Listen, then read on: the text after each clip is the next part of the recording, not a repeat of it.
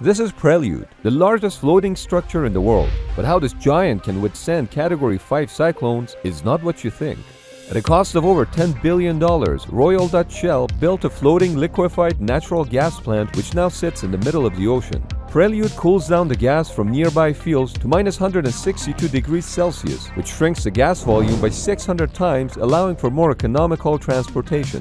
The platform is almost half a kilometer long and over 100 meters tall. When fully loaded, it displaces over 600,000 tons, equivalent to 6 Nimitz-class carriers.